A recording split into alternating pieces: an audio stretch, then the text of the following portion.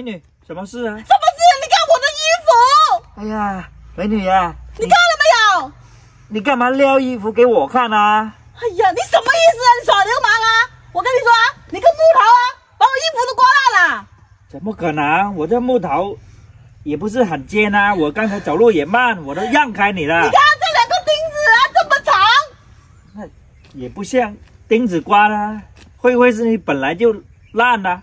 你什么意思啊？我跟你说，这个衣服啊，是我今天早上来穿的啊，刚出门的时候好好的，刚为了闪你啊，被你钉子刮烂了，然后就烂了。哎呀，美女呀，我也不想跟你吵，如果确实衣服刮烂了，那这样吧，我家就在前面，也不远，去我家，我帮你缝好，我也会点针线活的。哎呀，缝过的衣服像我那么漂亮的美女，我会穿吗？我跟你说啊，你赔钱。赔多少钱啊？也不用多少，1000块吧。什么？这就1块布要1000块？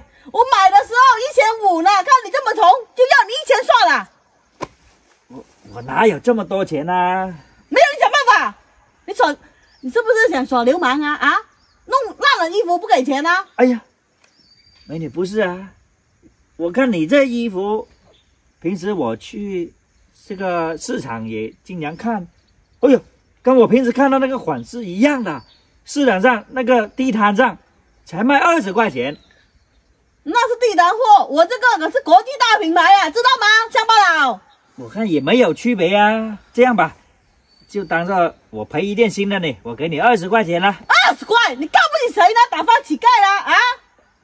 我经常也去市场看看女装的，一模一样的啊。我不管你今天没有1000块，我就不让你走了。我跟你说，哎呀，非要1000块？非要！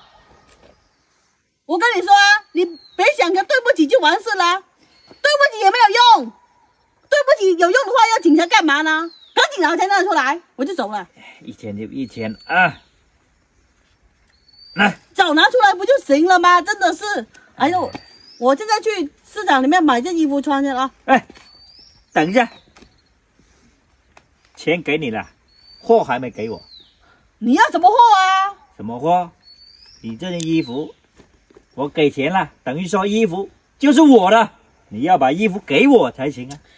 哎呀，这个衣服这么烂的，你还要衣服干什么？我不管了，钱我给了，你要给衣服我啊。哎呀，你实在想要的话，回去我洗干净晾干给你，不行，送给你。我现在就要，我就要你在这里把衣服脱下来给我，我钱都给你了。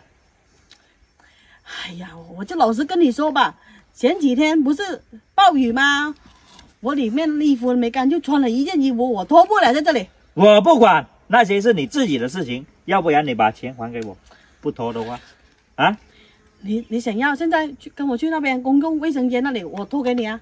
不行，就要在这里脱啊！你怎么这么变态啊你？哎，大不了我不要你这500块，我就要500就行了。那，还给你。我不要钱了，我现在就要衣服，快点，趁现在还没有人了，等下人来了脱就不好脱了。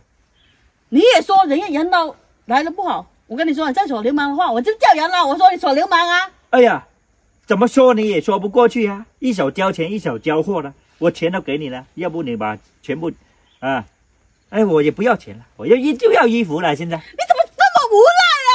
哎，脱不脱？要不然你不要走了，不要走。哎呀，我脱不了，赶紧放手。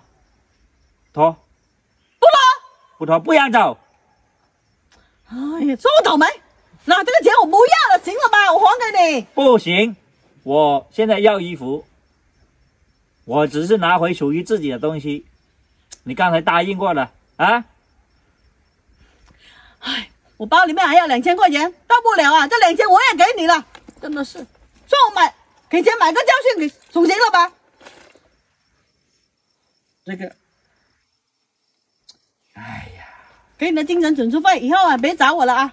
这样搞得我很为难的哇！啊，以后啊拉六我都不吵你们这个村了，真的是这个村民那么无赖的。哎呀，想跟我玩套路啊？啊，姜还是老的辣，你还嫩着呢，真的是想讹我钱呢？啊，看谁更胜一筹！